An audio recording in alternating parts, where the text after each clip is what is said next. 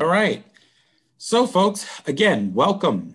This is the Binghamton University Open House, and this session is the admissions experience. Before we go ahead and get started, Tanya and I are going to go ahead and introduce ourselves and tell you a little bit about our roles and what we're doing here in admissions and all that wonderful stuff. Tanya, you want to go first? Yeah. Hi, everyone. If you're just joining us, my name again is Tanya Barajas. I'm an admission counselor here. More specifically, I do international admissions with Binghamton University, but I work with students from all over the U.S. as well. My territories include the Americas, so that's South America, international students in U.S. high schools, and also Canada. I also provide Spanish language information sessions and resources for students, both domestic and international. And other resources here. So we're really excited to have you here today. I'm hoping to alleviate some of the stresses that may come along with the admissions process and really frame it more as the experience that it is, and really let you know how counselors can be partners in your admissions experience as well. Very good. And my name again is Byron Gittens. I'm a senior assistant director here at Binghamton University. I have been here now a year. I'm from New York City, Queens to be exact. I'm a first-gen student. My high school had about 4,000 kids in it in Jamaica, Queens. And I remember when I went to my guidance counselor, Mr. Lederman, I said, well, I'm planning on going to college. What's the next step? He sent me into the library and gave me a book that looked like a telephone book back in the day, probably in the 90s. And maybe some of you sat your kids on it as like a high chair for a dinner. But he told me, look through this, find a college and tell him where to mail the transcript. That was the end of it. So there was no cell phones. So technology like this was not happening. College fairs, none of that stuff. So I've been in admissions now for 11 years. It wasn't my first choice, obviously. I don't think any of us wake up and say we're going to be an admissions counselor. I was in corporate America, got an MBA, working in banking, working in hotels, was with Hilton for several years. And then finally, 2008 was not a good year for many, and for-profit industries had to take a cut. And so some people were sitting down looking for work, figuring out what the next step was going to be. And that's how I ended up in education, if you really want to know how I ended up here. And I stayed for 11 years. Prior to Binghamton, I was at University of Maryland College Park, recruiting there, getting students from Connecticut, New York City. And before that, kind of like what Tanya's doing now, I was at UConn doing international admissions. So I was covering Southeast Asia and South America. So you have good people on this session with you with admissions experience, and we're really here to kind of help you out through the process. Even though some parents on here may know exactly what the role is of the student, what their role is, and what the next steps are. I always have to tell parents, it's the student's first experience. They've never been through this before. So it's good that they have you, but at the same time, we have to make sure that we're addressing their anxiety and their needs as well. So apologies if some of this sounds maybe a little redundant for those parents who know the process. So we're going to go ahead and start this presentation. I'm going to go ahead and share my screen with you folks. So just bear with us.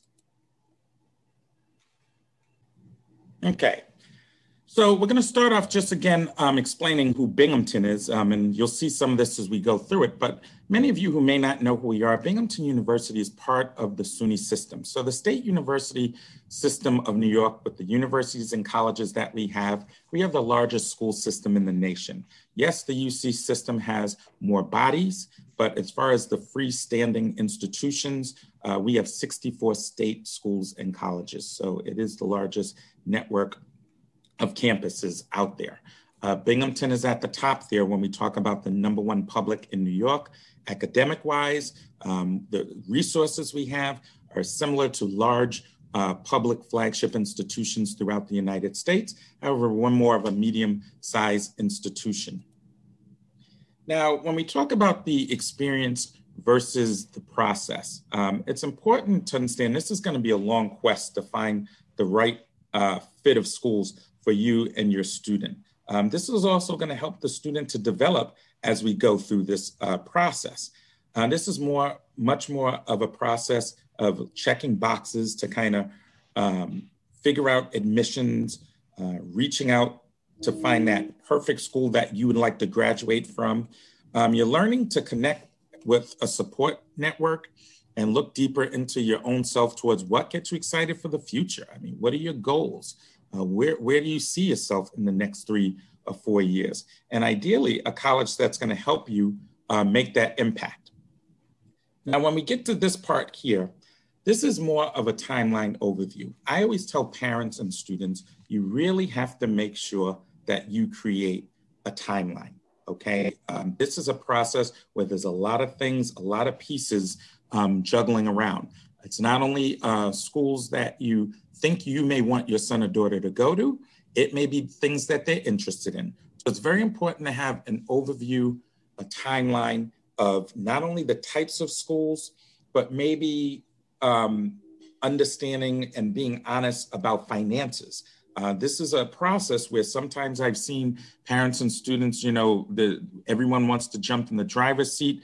The parents are paying for the education, so the students should be listening. So it's really a give and take. But if you can sit down together and create a timeline of everything that should be happening from ninth grade on. I know on this presentation, we probably have mostly seniors and maybe there's a few juniors on here. Could be a couple of freshmen on here. I'm not sure. I've always told families that this starts in the ninth grade. This is not a process that should be starting junior and senior year. I was at a college fair. I think it was the New York Big Apple Fair. And a mother walked over to me with her daughter and said, "Oh, my daughter's just in ninth grade. We got plenty of time before this starts. We'll be back in a few years. We just figured we'd do some window shopping."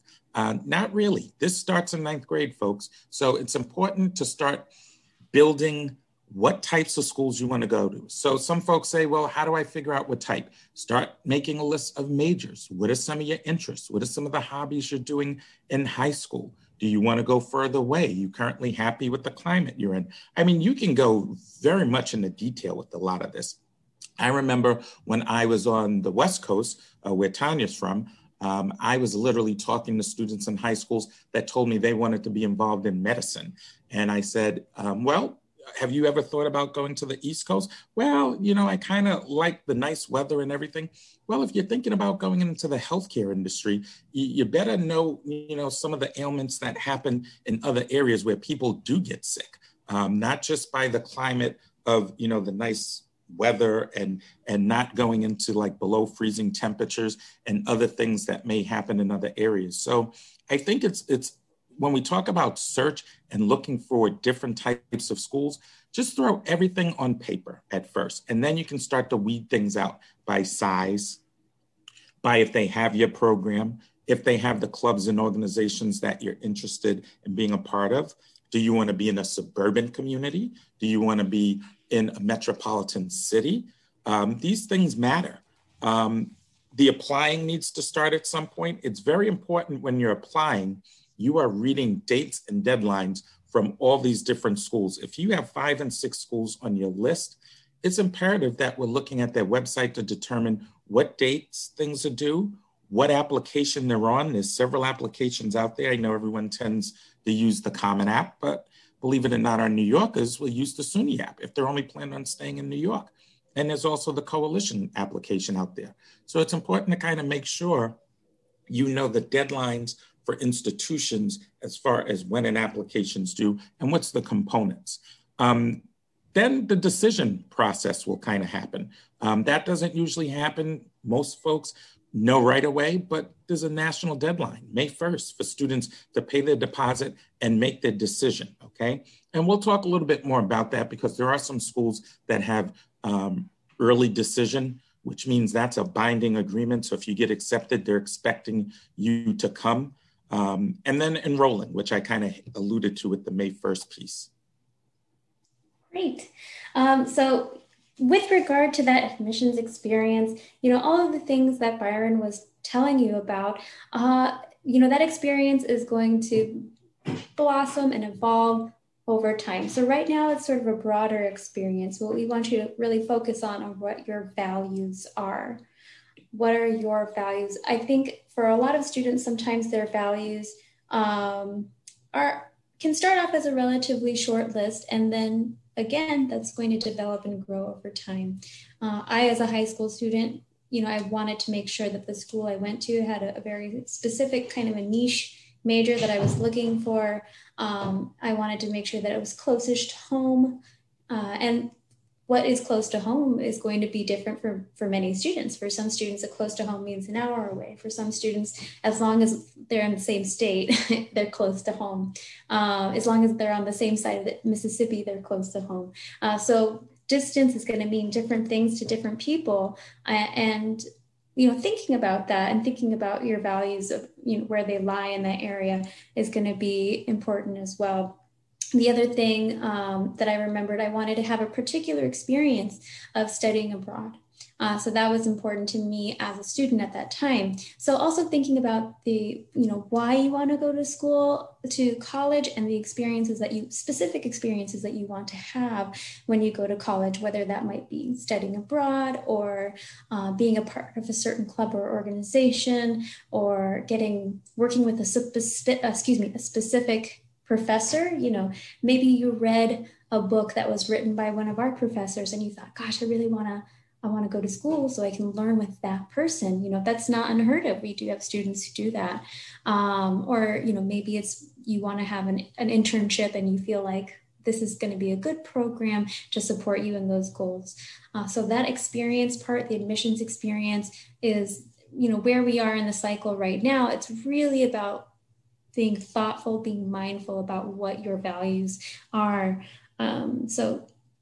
And then also for some students, it might be certain offices. We have a number of students who are in high school right now who may not feel so comfortable exploring their sexuality, for example. So having an LGBTQ office on their future college campus is going to be really important.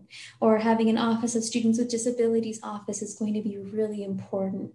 So in addition to having that major, in addition to being an academically strong institution or being very well regarded, having a good reputation, having that support there, knowing that that support is there for you is going to be important to know. So that's by looking at your values, that's one of the ways that you can develop a list. With exploration, you're doing it right now. So you are currently exploring already, and you can do that with open houses. We have another open house happening in November with virtual high school visits. Binghamton University is visiting a lot of high schools virtually this fall, and we will continue to do so.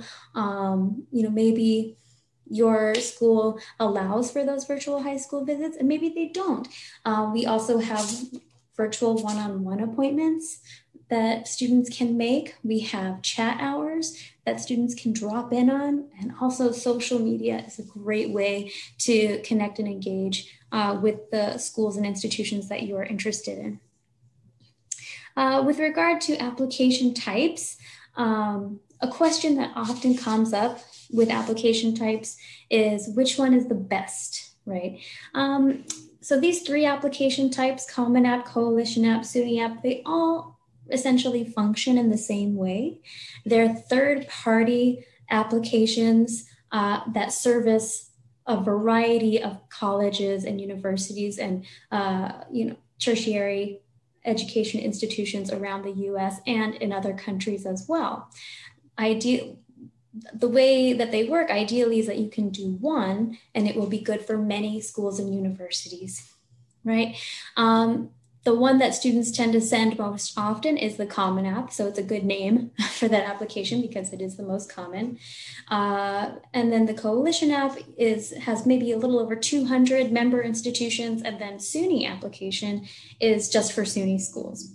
So neither one of these three applications is going to give you more of an edge in the admissions process.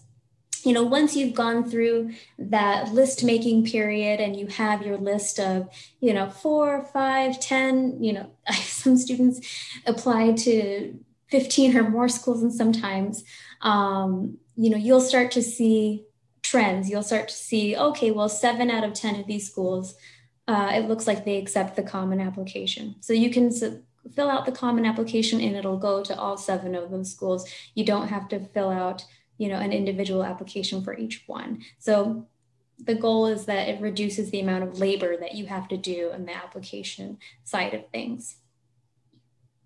Great.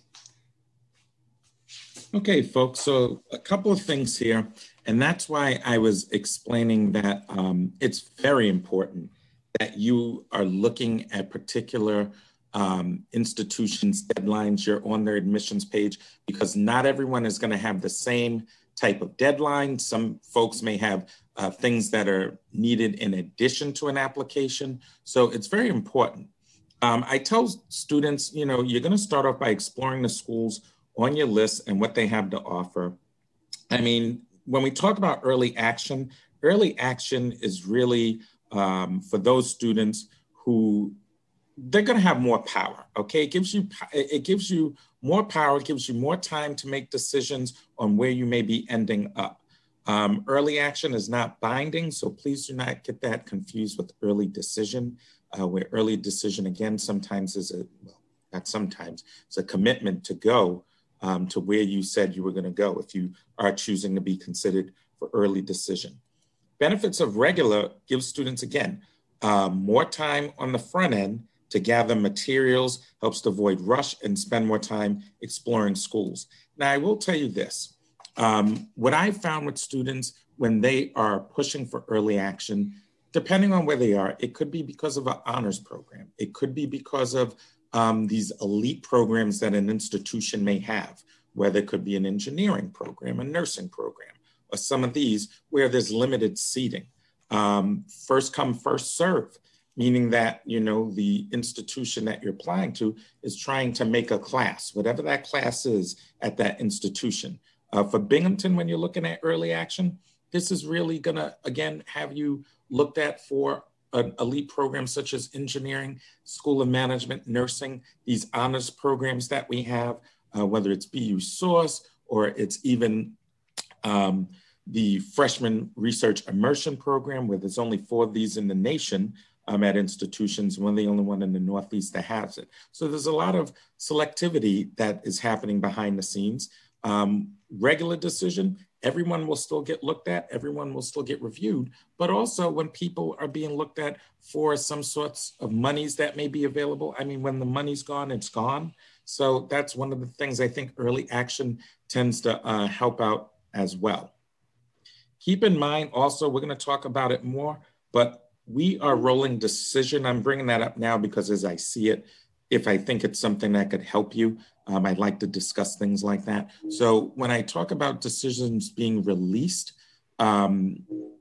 these decisions are not all happening on February 28th and everyone's going to find out. So we have some high schools where maybe we're getting 600-700 applications.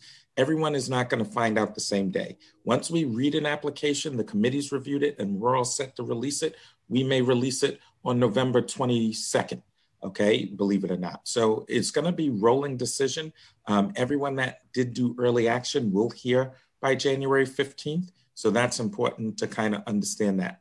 Also, another thing I'm going to touch on here is decision types. There's different types of decisions that Binghamton releases. Many years ago, I know there were institutions that either you got an accept or you got to deny. And that was the end of it. There was no other option. So you just got to keep in mind, Binghamton being as selective as it is, being that top university in the state of New York, we get 40,000 applications for 3,000 seats. We're looking to admit people.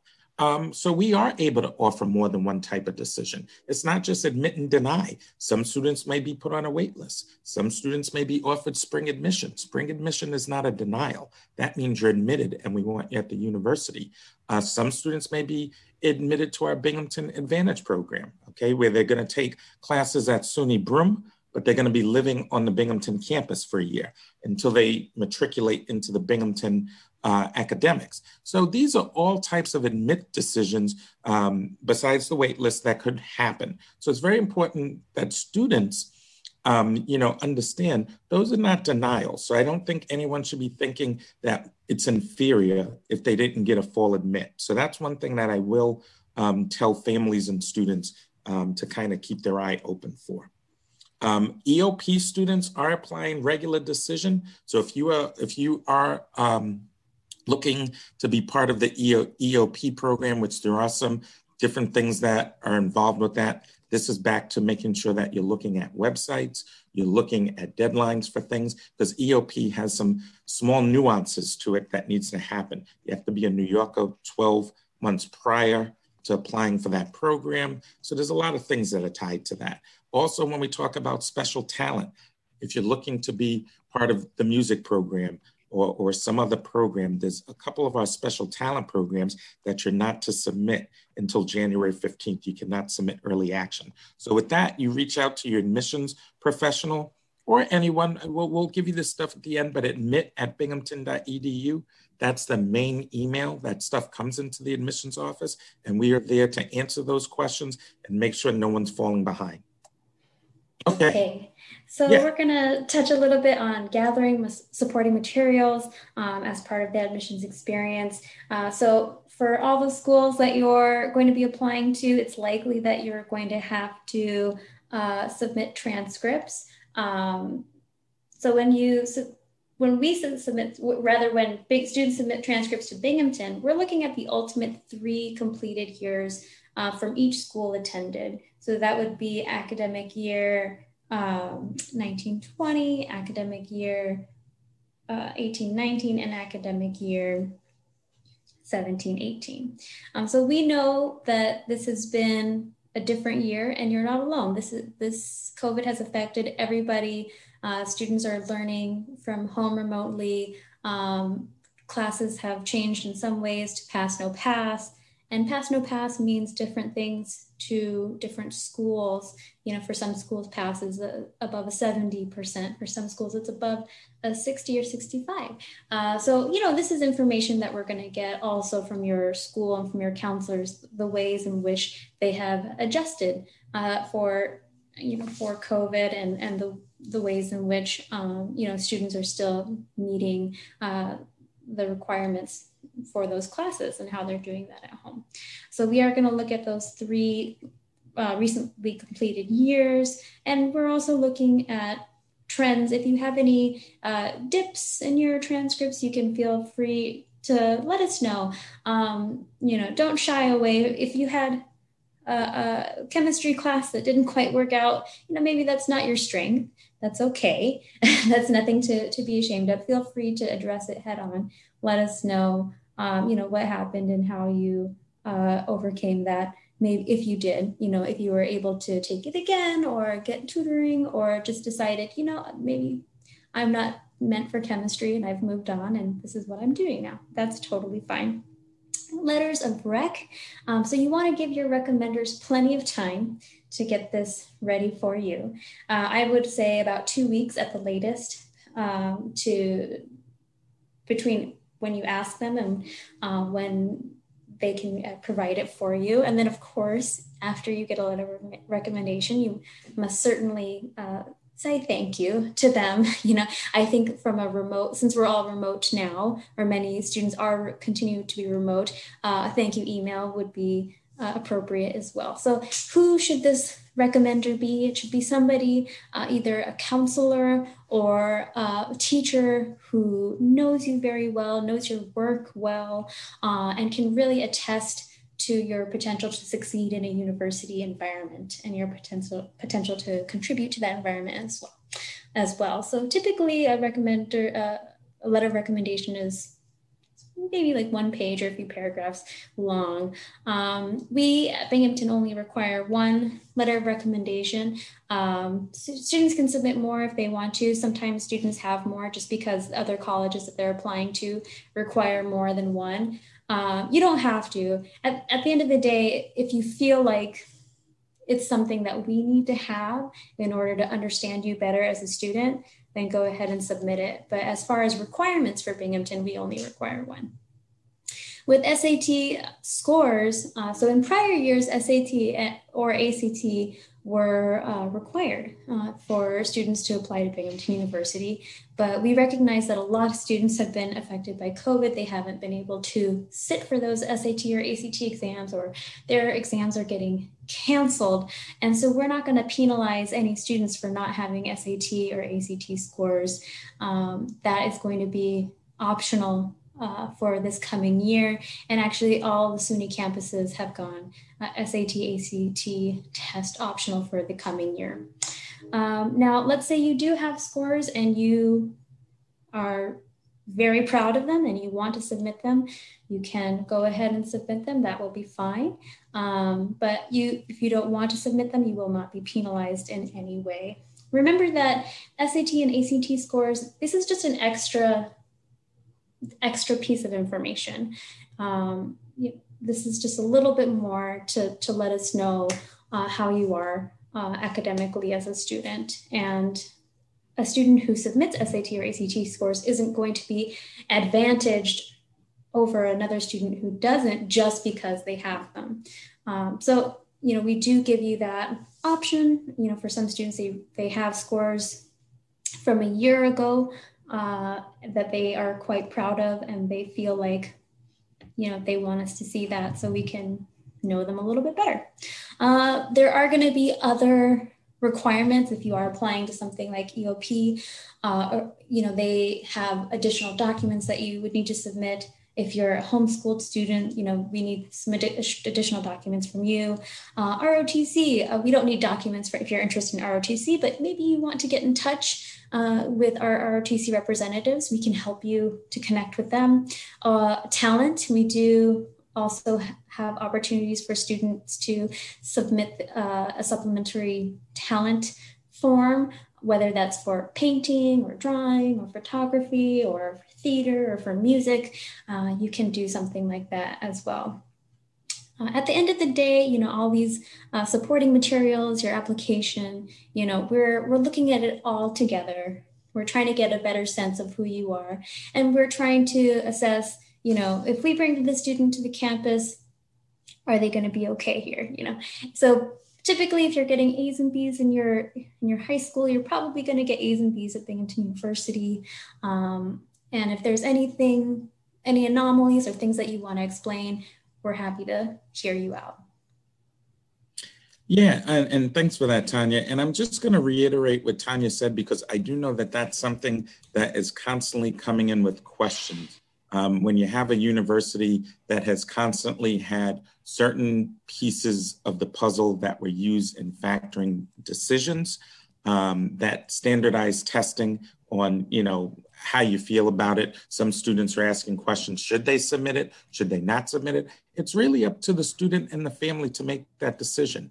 It's not for us. Like Tanya said, we have other factors we are looking at to admit. We will be looking at students' transcript, which I'm going to go into now. But as far as test optional, if you're on the fence and not really having a clear, concise picture if you should or if you should not, I tell some students, look at the academic profile of this institution for the previous year, if it's something that's always been part of that application, because Binghamton, we're not test blind. So if it is submitted, it is going to be part of the review process.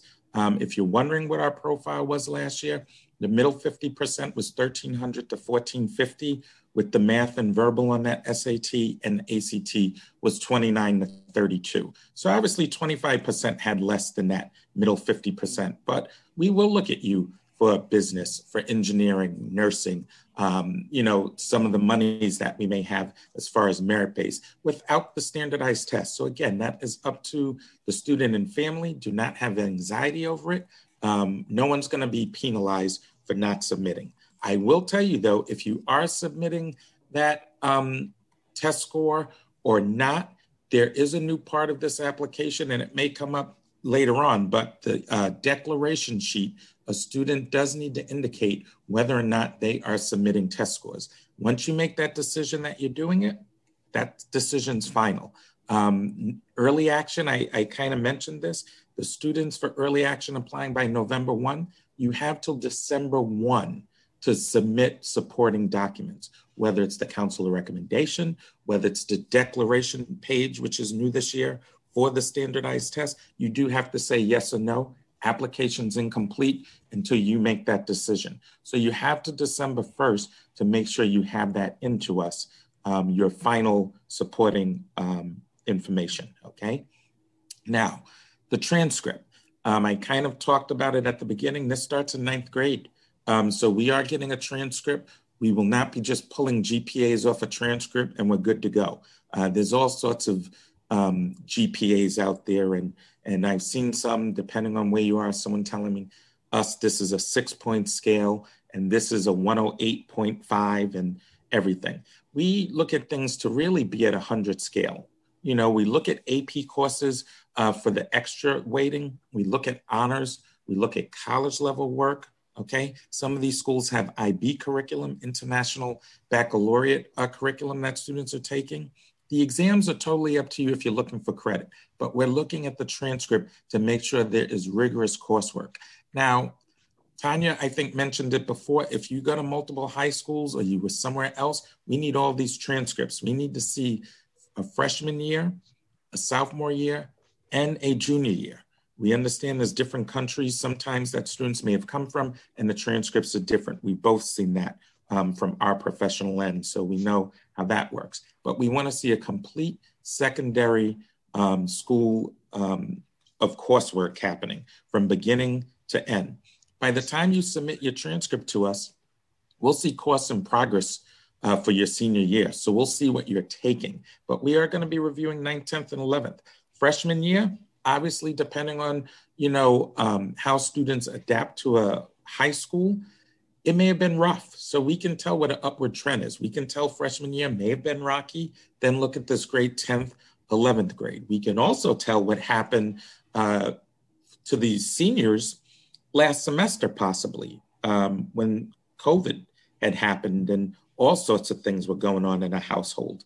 So we've been doing this for several years. This isn't the first time we've seen transcripts or we've been able to tell. So we do peel the onion to try to find out what's going on in this transcript. However, if you see something that we're gonna see and have questions about and it's not explainable, I would encourage you to reach out to your admissions counselor or to at least make sure it's covered. I know in the Common App this year, there's a special spot for COVID because some folks have had some tragedies in their life.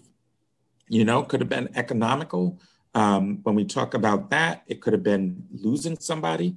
And there could have been a lot of things that have happened with people. So there is a spot for that if something has impacted you and you really need to discuss it. You don't have to use your essay for that portion.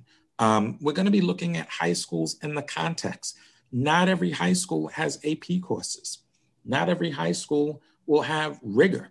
They're doing the best they can, and that's the end of it. So we're looking at schools in the context of what they offer, what the student did. Sometimes the counselor may say, nope, you can't take any AP courses till you're a junior, and you can take one, then you can load up senior year. And we'll see that. We'll see it in the profile. Your counselors usually send us a profile, so we'll know exactly what's going on in the high school. Most of us are in the territory, so we know the high schools, especially if we live in that community. Some of us are regional, so we're based in certain areas, and we do not live in Broome County or at Binghamton. So we'll know what's really happening in the school to kind of understand the transcript, but you're encouraged to reach out to us as well. We don't want to see, we don't really need to get too heavily into this, but some students get senioritis. After they get an admissions decision, there could be some, us not getting what we bargained for. Students dropping classes that we saw were in progress, changing of schedules happening, grades going downward after they get the decision. Just try to continue to be professional where that's concerned. No one wants to have, admissions rescinded based on what was being offered and now they're not getting it. So it's just important to understand, do the best you can. We understand students weren't always strong when they got in high school. We see it all the time. And a lot of that has to do with commuting. Some folks may ride the train an hour away to get to a specialized high school, or maybe their parents are having them leave a community to go to another advanced community. So we're looking at a whole host of things. Not one transcript is going to do it for us. We're looking at counselor recommendations, teacher recommendations, extracurricular activities that happen. There's a whole host of things we're looking to make an admissions decision. So I don't want you to get hung up on some of this stuff that I'm mentioning.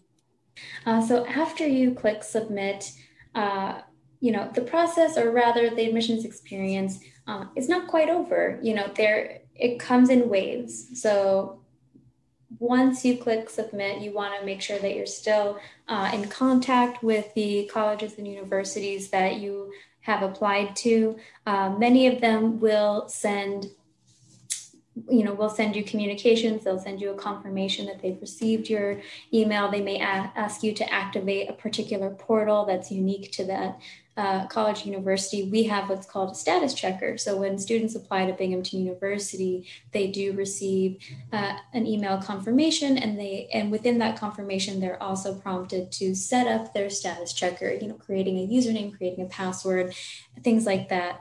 There are different timelines for different things, as we had gone over before. You may have a list of schools that you're ready to apply to. Some you may do early action, some you may do regular.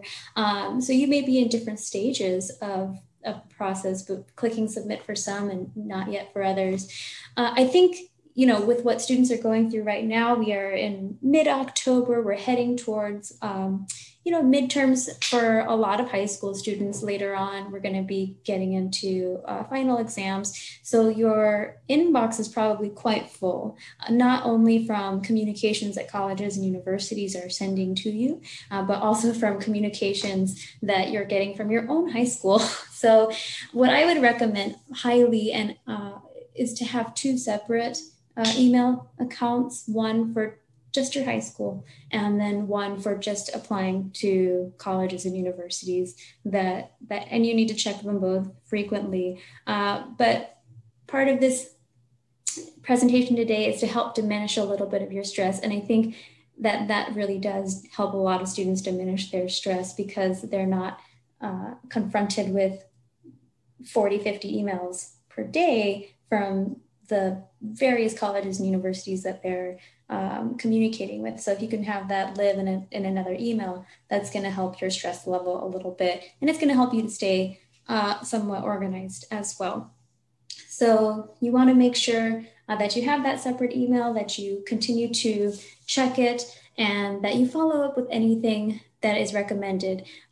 For example, some students, we do have them, they apply early action and they feel like, great, I'm done. Now I'm just going to wait and it'll be fine.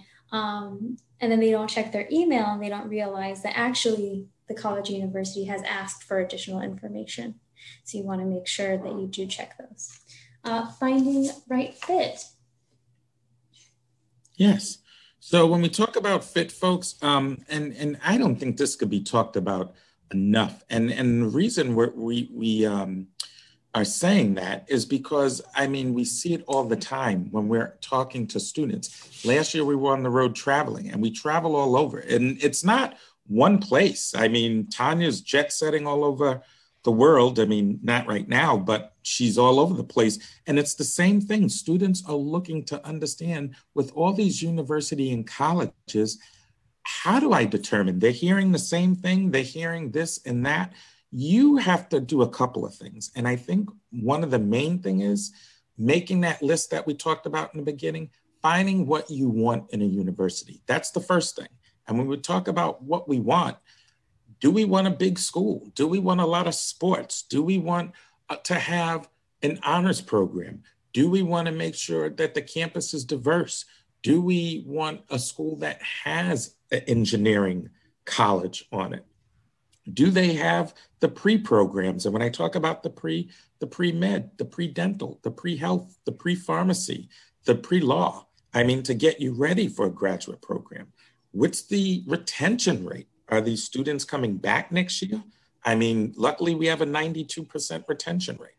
What's the average starting salary? Are people making just the national average of $52,000 when they leave the university? Or are they making $60,398, which is Binghamton's average? So it's not all about just money and those things, but usually for a student, when they're making their list and then they have like 50 schools they're looking at, we need to then start looking at ROI. And if you're not doing it, the parents will definitely be doing it.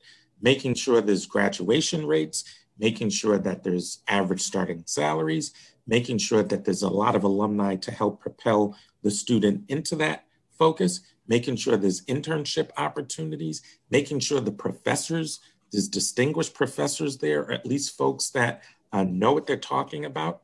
and looking at a pattern of what has happened with people that have went there prior to my son or daughter showing up there. What was the student outcome? So I think that is a helpful thing in finding fit. Another thing is we have to be honest with the dorming situation. What we want to see for housing, as far as is it newer dorms? Am I going to have a roommate? Of course, most people are. But are there communities? One thing I will say about Binghamton that I think is great, and I'm not pushing Binghamton today. I mean, we'd like you all to come, but I've worked at other places. One thing I will say is unique is the dorming situation. These are themed houses, if you will. Some of you seen Harry Potter. Well, that's what we're talking about, where there's traditions, themes, collegiate professors tied. One dorm college in the woods, they host a casino night every single year, where they have all of these tables they get, permits, and then they take the money and use it to go towards a charity of their choosing. So that's something to kind of think about, whether or not you're one of those people that are an extrovert or introvert, or you're nervous about meeting new people. One thing I will say, especially in this world of social distancing, this campus is 930 acres with a nature preserve of 180 acres, 6-acre pond. I mean, there's a lot of spreading out on this campus. You're not going to have 20, 30,000 kids though. It's only 7,600 students that live here, and our undergraduate population's 14,000. Binghamton's going to be in the hills. So if you come from Queens like I do, just know you're going to be in a suburban community. This is a college town. This is not, anything you're going to see that's going to look like downtown Boston or Miami, Florida, or, the Upper East Side. Tanya, you want to talk a little bit about the community? Yeah, absolutely. So the Binghamton University community where we live, it's kind of the best of both worlds in that students do have access to that beautiful nature. Right behind where we are, we do have a little over 180 acres of natural land, part of our nature preserve, which includes 11 miles of hiking, over 200 species of birds, and just a beautiful place to watch the four seasons go by and kind of evolve. And it is very different. I mean, I think there's about a 5 to 10 degree difference from Binghamton, the greater Binghamton area, and maybe New York City. My in-laws are in Brooklyn area. So when I go to them, I do notice that there is a climate difference there. Part of that too is because we have two large rivers that meet here in the greater Binghamton area, the Susquehanna and the Shenango River. So there's a lot of water, and then all that water creates a lot of greenery, which is really beautiful. And then, it is the best of both worlds because we're not in a secluded space either. Greater Broome County, where Binghamton is located, is home to a little over 190,000 residents. So it's quite a sizable population, and it's enough to support, our downtown center where we have restaurants and cafes. We have a minor league baseball team, a minor league hockey team. We have Tri-Cities Opera Company. We have Broadway shows that come through, and we have festivals and events that take place all through the year. So you do have a lot of activity on and off campus, and that wonderful, access to nature as well. So here, folks, we just kind of want to make sure, and then we're going to open it up to some questions and answers. So feel free at this time to start typing things inside the chat is not working for you, but you can put it in the Q&A box. The chat is disabled. So just use the Q&A box, maybe start putting some questions you have in there. I will tell you, we are having another open house starting in November. So make sure you're on the lookout for that. It's important that if your son or daughter is not getting emails from us at Binghamton, that they literally are on our mailing list. The way they do that is request information. They can go right on the website and kind of sign up for that to make sure that they're getting information from us. But we're going to go ahead and stop sharing screen now. And we are back. So we are here now to answer any questions. I did have a couple that I saw online. So I'm just going to go through and kind of just maybe, touch on these, and then we can get into the Q&A box. I think we talked about admissions as a whole and the experience. and went into the process a little bit. The essay, again, I know people get nervous about the essay. You have a lot of options for your essay. Just make sure that when you do the college essay, you are really, that's your interview. Binghamton is not holding interviews. It's impossible for the amount of applicants we are going to be talking to. And it's not fair to do for some and then not do for all. So your application is your interview. It is how we are going to get to know you. It's important that that essay, whatever topic you choose, you are trying to capture a reader. You are thinking about what you're writing. You're passionate about what you're writing. You are trying to convey, whereas if the person you let read it, and it's not always going to be your parent. Maybe they can start, but it really should be someone who maybe doesn't know you. You know, work with that on your parent because the parent is too close to the situation. We need some people who are going to be objective to what they're reading and really get a feel of seeing a story and some emotion happening by it. And people can do that with a sports essay. You can do it with the student government essay, whatever it is that you're passionate about. So make sure you're getting some folks to kind of help you with that. Tanya, there was another one here. Does Binghamton believe there is value in exploring different majors before choosing? You know, I'm not going to answer that as Binghamton University. I'm going to answer that as Tanya Barajas. Yeah. And I would say that if you do something like that, explore, you should do it because it's your value, not because it's the university or the college that values that.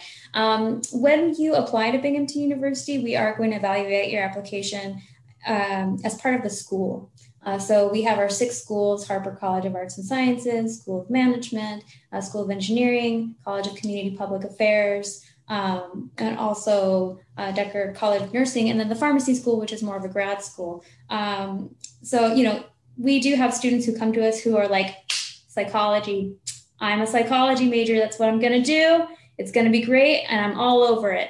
And then they come and they are exposed to something that they had never considered, and they're like, I'm not interested in psychology anymore. I want to change my major. And that's fine. You know, that's fine to do. And then we have students who are very honest. They're like, you know what? I am really into STEM. I'm not quite sure like which one of the sciences I want to do. And I don't really want to make that commitment right now.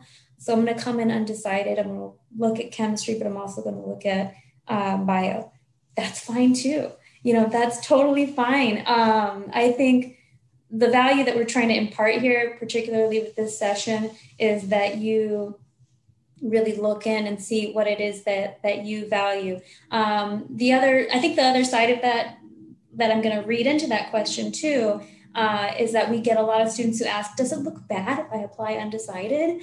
It doesn't. We don't look at a student who applies undecided and go, they don't know what they want. We look at that student, we're like, okay, you know, they're coming and they're excited to be here on our campus. They're excited with what we're offering, and, you know, they're ready to take a look around and see what's good. And that's fine. We admit so many undecided students, and that is totally fine. I just wanted to share. No, that was great. Now this I'm going to just hit on really quickly because I think we hit on this enough with the SAT and ACT, at least where we think we kind of conveyed it enough. But again, it's really up to your family what you choose to do with this test optional situation. Again, I will tell you, when you're looking at an academic profile of institution, if it was me, I'm just speaking like if it was me now at this point. If I'm applying to an institution and I know that the institution is test optional, but they're not test blind, meaning that if I submit an SAT score and it's part of the application now, and that it will be considered in the review process, doesn't mean that it's going to penalize you. I wouldn't submit something that is way out of the range of what that profile was the year before. So let me give you an example. If it was me and I was submitting my SAT scores to Binghamton or whomever, and they told me the middle 50% was 1,300 to 1,450, I personally would not be submitting an 1,100 SAT, especially if it's test optional. I just wouldn't do it. You know, if it's 1,300, sure. If it's 1,250, sure. Even 1,200, maybe I would. But it's really up to you, the family. I know that question came up, so I just wanted to touch on that again to kind of leave people with an ease on that one. Um, I see something about, is there a maximum number of college credits accepted from a high school? So that comes up occasionally where students, and we do have some high schools in New York City and other places where students are leaving with an associate's degree. Okay, they're literally getting 60 credits and so on. They're coming in advanced standing, those students, unless they've complete. When you do high school, when you do post credits after high school graduation, that allows you to come in as a transfer student. Students are taking college classes in high school, whether it's dual curriculum through another institution, prior to getting their high school diploma. That just helps you to come in advanced standing. So that's the difference with that. And you won't come in here with 90 credits, impossible, but we've seen students coming in here with 60 credits. We also have to make sure there's enough to count towards general education as well. Yeah, I just wanted to expand on that a little bit too. So I think that the key thing that Byron shared was after high school graduation. So we have a lot of students who are taking AP or International Baccalaureate or dual enrollment courses while they're still in high school. So this question comes up every year, am I a first year student or am I a transfer student because I have these credits? So you're only considered a transfer student if you've earned college credits after you've graduated from high school. So you've completed high school. That doesn't mean that you won't have credits that transfer over. We are quite generous actually with the number of credits that we do transfer over. If you're taking AP exams and you get a 3 or a 5, 3, 2, 5, not a 3 or a 5, you can get a 4, 2, 3, 4, or 5. That's worth roughly like 4 credits depending on the exam that you take. For International Baccalaureate, if you're taking high level exams in International Baccalaureate and you earn a 4 or 5, that's about 4 credits. A 6 or 7 is worth about 8. And then we also transfer some credit over for A levels. So if you're doing a Cambridge curriculum as well. So these aren't as advantageous to you in the admissions part as it is after you have been admitted and you're enrolling, because then that's where you see the fruit of that labor. You get those credits. And from the admission side and in the beginning side, we're like, oh, okay, they're challenging themselves with these classes. That's really good. So we, regardless of what curriculum you're in, this is something that Byron mentioned before. Every school is different. We're looking at you in the context of your school. We want to see that you're both doing well in the curriculum that you're in and challenging yourself with what you have access to. Right. And thank you for that, Tanya. I saw someone had put something in here about a major that you will not see at Binghamton. Like, we don't have an interior design program, but there are some components here that with certain majors, we can create a major. So I know one component when we start talking about interior design, we do have to have some sketching ability, some graphic design, and things of that nature. We do have an art and design program. So certainly you can reach out to us. We can certainly put you in touch with the advising office. We wouldn't want to tell you, yes, you can certainly create an interior design program here, but there are a lot of majors that we have at Binghamton. Some of them were created through Harper College of Arts and Sciences because they have so many different options in there where they can create a major of where students are looking to do something specifically that may not be listed. Obviously, it has to be approved by the professors, the PhD professors, and a panel. But in Harvard, we do have some art and design programs where that could be a possibility. One other thing I saw in here, again, back to that test optional part, are the declaration letters for test optional part of the Common App. No, this is something specifically from Binghamton. So when you apply to us, one thing that is added this year, which is a requirement to complete your application, is the declaration sheet where you will indicate, yes, I'm sending SAT scores or ACT scores. No, I am not sending SAT or ACT scores. So your option, but your application will not be complete until you complete that form in the app checker. And for those who want to, again, wait till December 1st, if you're early action, you have till December 1st to complete all supporting documents, including that declaration page that's there. So again, don't panic over this. We've made decisions on other things. Yes, the test was required, but not everyone always had the highest SAT score or fell within that middle 50%. we are looking at other things to admit, but that form is required and it's not coming from Common App. That's specifically coming from Binghamton. Tanya, one question that was here was what is unique about the Decker College of Nursing that sets it apart from other nursing programs? I mean, I know we're ranked number 14 in the state, but you want to share anything? I would say, Decker College of Nursing is a direct entry program. So that's not, well, it's not unique.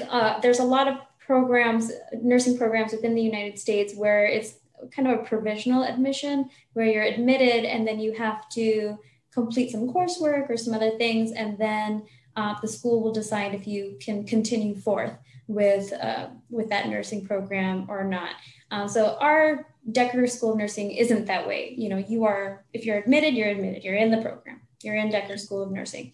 In general, Decker enrolls about 50 first year students and about 50 transfer students every year, which includes both sophomore and junior transfers. I feel like a lot of people who are applying to nursing don't realize that they could actually apply as sophomores. They feel like they have to get lots of courses complete and then apply as a junior. You can still apply as a transfer student as well. And then our Decker School also has a BAT program, which stands for a Baccalaureate Accelerated Track. So this is designed for students who have an undergraduate degree in a different area, not nursing, something else, but they want to go into nursing. This is something that they can apply to. The prerequisite, though, is that they have to already have a degree. So that's a little bit about our nursing program. Very good. And the last question we have here, folks, and then we'll be mindful of time to wrap up and let you enjoy the rest of your Saturday. Does Binghamton track demonstrated interest? So I'll tell you this, we can see it. I mean, it's no secret. We can see who's looking at emails. We can see who has an interest in Binghamton. We can see who's reaching out. We can see who's signing up for these events.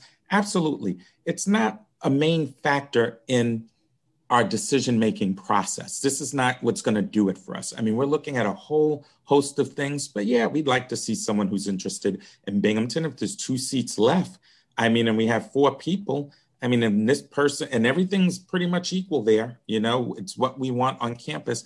I mean, someone who has a strong interest, I mean, why not? So I would just say, yeah, we want, we don't want to see an essay, and this has happened to me, where it comes over and it says, all these great things about the university.